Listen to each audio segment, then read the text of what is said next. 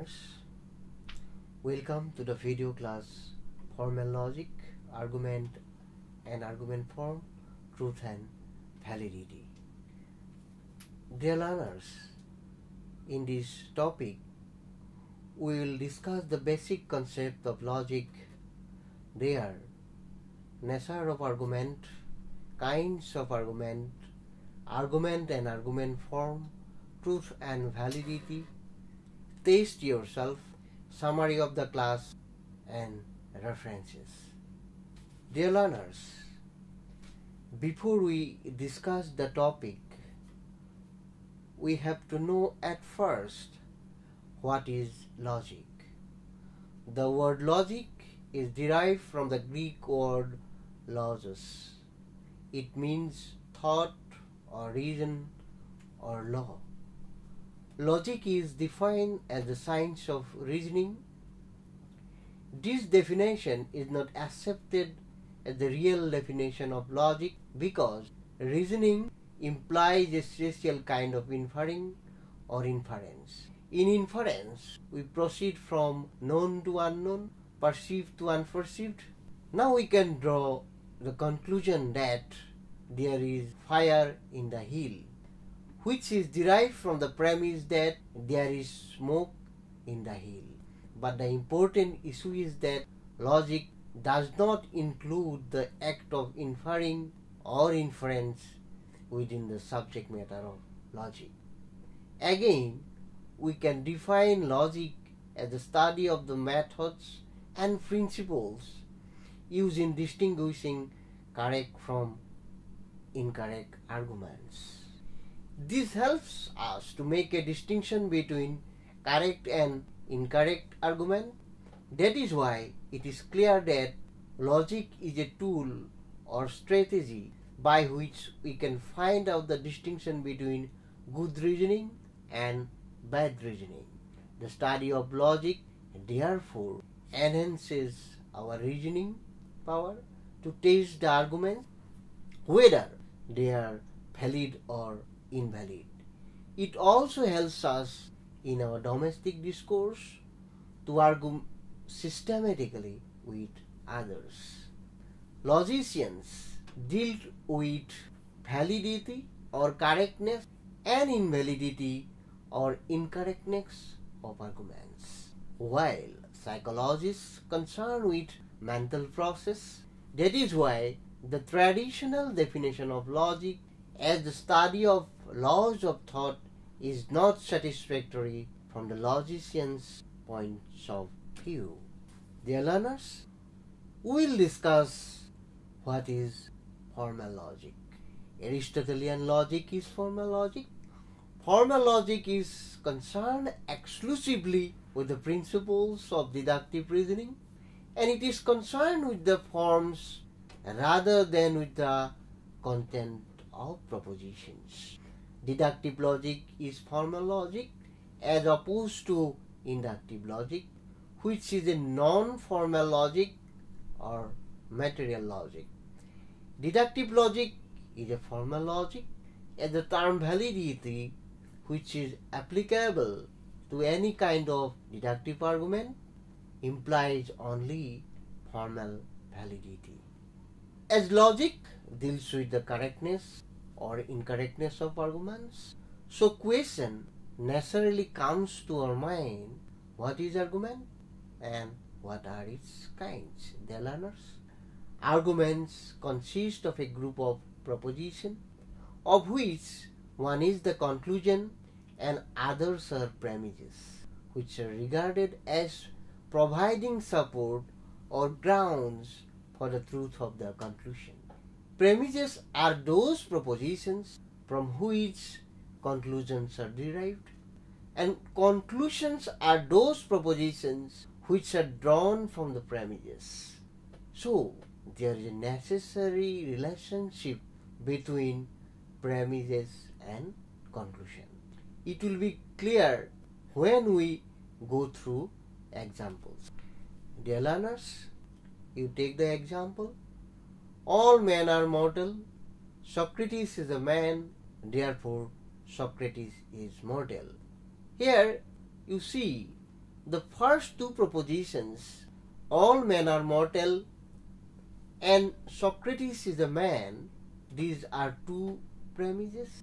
And the last one, that is Socrates is mortal, that is conclusion, is derived from the two propositions, all men are mortal and Socrates is a man. The learners, the last proposition is known as conclusion because it is drawn from the first two propositions. So, in an argument, there is a necessary relationship between premise and conclusion. If we do not notice a necessary relationship between premise and conclusion, the argument will be invalid. As for instance, we can take three examples. Dear learners, you see, all men are rational. Shivaji is a man. Shivaji is rational. Dear learners, you see, if rain comes, we will not go out. Rain comes, then we will not go out. The last one you see, dear learners, most actors are celebrities. Amir Khan is an actor, therefore Amir Khan is a celebrity. The first two examples show that the premises imply the conclusion and which is necessarily derived from the premises. And in the third one premise support the conclusion. Learners, now we will discuss what are the kinds of arguments. According to traditional logicians, there are two kinds of argument. First one is deductive argument and the second one is inductive argument. And accordingly, logicians have classified logic into inductive logic and deductive logic. In deductive argument, the conclusion is necessarily derived from the premises. Generally, we proceed from general premise to a particular premise in case of deductive argument. So the conclusion is less general than the premises. Dear learners, we can take example. All babies cry. Moon is a baby, therefore Moon cries. Here, the first proposition, all babies cry, is a major premise, and the second proposition, Moon is a baby, is a minor premise. The last proposition, Moon cries, is the conclusion which is derived from the above two premises. So, this is called deductive reasoning. The technical terms valid and invalid are used in place of correct and incorrect in characterizing deductive argument. Dear learners, now we will discuss what is inductive argument. Here, in case of inductive argument, we proceed from particular premise to general premise. So in inductive argument, the conclusion is more general than the premises. Inductive arguments deal with inductive logic. In case of inductive argument, the conclusion is derived only with probability from its particular premises. The premises serve as evidence for the conclusion. Inductive arguments involve the claim that the premises provides some grounds for the truth of the conclusion. Now, dear learners, it will be more clear when we go through examples. Pinky is a baby and it cries. John is a baby and it cries. Paul is a baby and it cries. Therefore, all babies cry. Dear learners, now we will discuss another basic concept of logic, that is truth and validity. Truth and falsity, validity and invalidity are the fundamental notions of logic. A proposition is true when it corresponds to reality. As for instance, grass is green is a true proposition because we see that grass is green in reality. We nowhere see that grass is white. Again, another example, dear learners, you can take, that is, milk is white. We never can see that milk is green, milk is black. Therefore, this proposition is true. On the other hand, the proposition all animals are immortal is a false proposition because we never perceive immortal animals. Truth and falsity are the attributes of propositions, and validity and invalidity are the attributes of arguments. A valid argument can have true premises or false premises. If the conclusion in an argument is false, still the argument can be valid because the premises may imply the conclusion.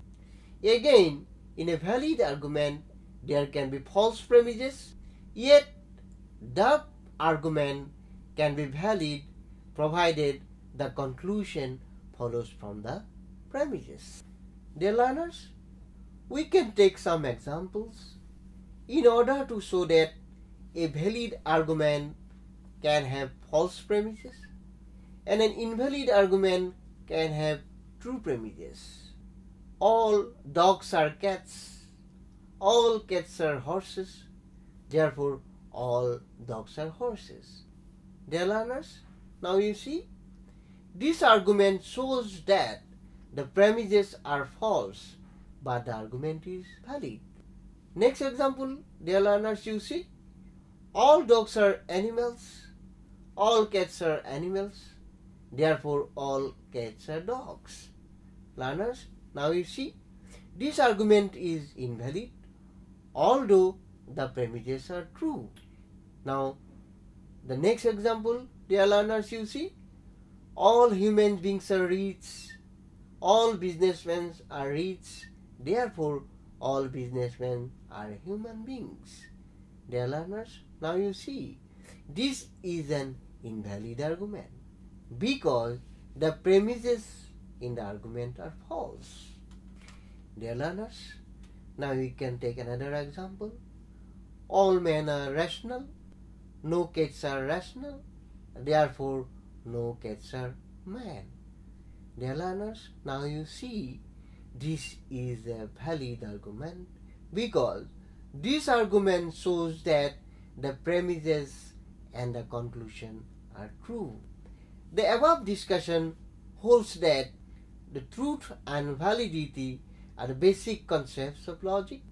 Validity and invalidity of argument become independent of the truth and falsity of the premises. From the above mentioned examples, it is clear that a valid argument can have false premises. Similarly, an invalid argument can have true premises. Again, validity and invalidity of arguments are not concerned with whether the premises are empirically true or not. Dear learners, a noted logician, Irving M. Copy, he significantly states that to determine the truth or falsity of premises is the task of scientific inquiry in general, since premises may deal with any subject matter at all, but determining the validity or invalidity of arguments is the subject of deductive logic. Logicians, the learners, are concerned with the question of validity and invalidity of arguments depending on the logical relation of the premises and conclusion. Dear learners, after going through the topic formal logic, argument and argument form, truth and validity, you have to test yourself. Therefore, there are some questions are given to you. Question 1. What are the two kinds of argument? What is deductive argument? What is inductive argument? Give an example of deductive argument. What is argument form? And the last one is give an example of argument form. Again, for test yourself, state whether the following arguments are true or false. Number 1. Deductive logic is also known as exact logic or formal logic. Number 2. In deductive argument, we proceed from general premise to particular premise. Number 3. The technical terms valid and invalid are used in inductive logic. Number 4. The correctness and incorrectness of argument is associated with the subject matter of reasoning. Dear learners, after going through these most basic concepts, we can summarize or we can highlight the points of this topic. These points are basically logic is derived from the Greek word logos. It means thought or reason or law. Logic is defined as the study of the methods and principles used in distinguishing correct from incorrect argument. There are three laws of thought, respectively law of identity, law of excluded middle, and the law of non-contradiction. Argument consists of propositions. Conclusion is necessarily derived from the premises. Argument implies a relation between premise and conclusion. An argument form is a symbolic representation of propositions. Arguments are generally divided into two kinds, deductive and inductive argument. Truth and falsity are dealt with propositions, and validity and invalidity are concerned with arguments. Dear learners, to know more about the topic, you can take help of references which are mentioned below. Thank you, dear learners.